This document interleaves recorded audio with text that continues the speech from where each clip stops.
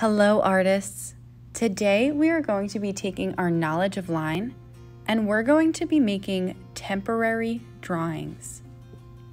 A temporary drawing is a drawing that isn't permanent. It's a drawing that can go away in the blink of an eye. Here is a picture of a temporary sculpture.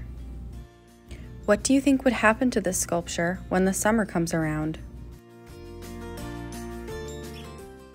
This sculpture was created by Andy Goldsworthy. Andy Goldsworthy is famous for making temporary sculptures. Today we're going to make our temporary drawings using string, yarn, or any sort of wire that you might be able to find around the house. Here I have yarn, but you can also find ribbon, maybe a shoelace, maybe your charging wire. You can use any sort of string, anything like that to create your temporary drawing today. Today I'm going to start off by using yarn. So here I'm just cutting a few pieces of yarn. If you're doing something similar and you're using scissors, please ask an adult's help. If you can, try to have at least 5 different size strings to work with. Pause the video here to grab your supplies. So today you are going to experiment with using the string as your line. See if you can make a wavy line, a spiral line, a zigzag line. You can try writing your name or making other letters.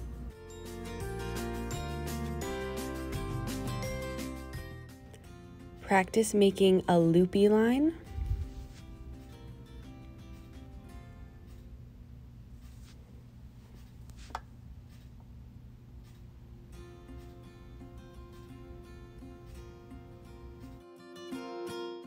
You can create the first letter of your name. Then you can experiment with a few different kinds of drawings you want to do. Will you make a self-portrait? Will you draw a friend or family member? Maybe you'll create a landscape of some sort. Will you create an animal or a pet that you have? The choice is yours. Experiment with at least 4 different temporary drawings.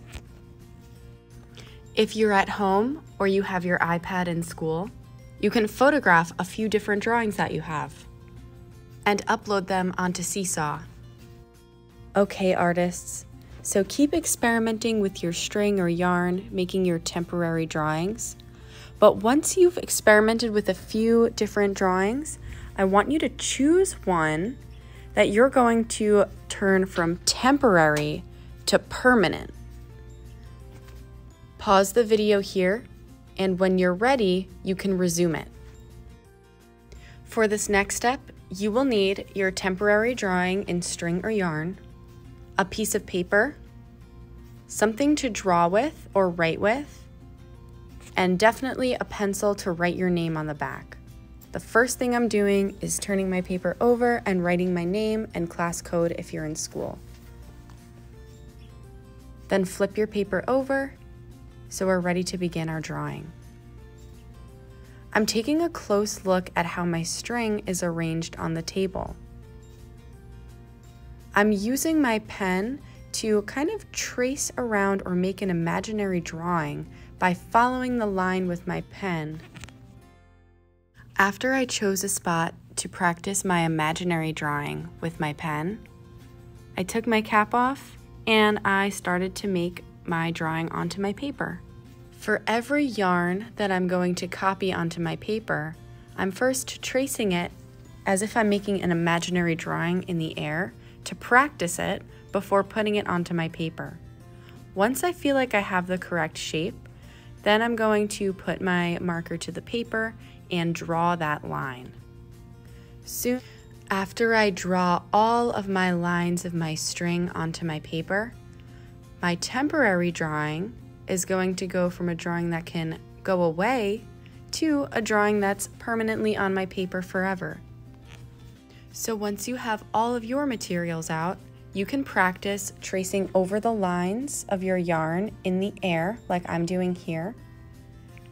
And then once you feel ready, you can draw that line onto your paper.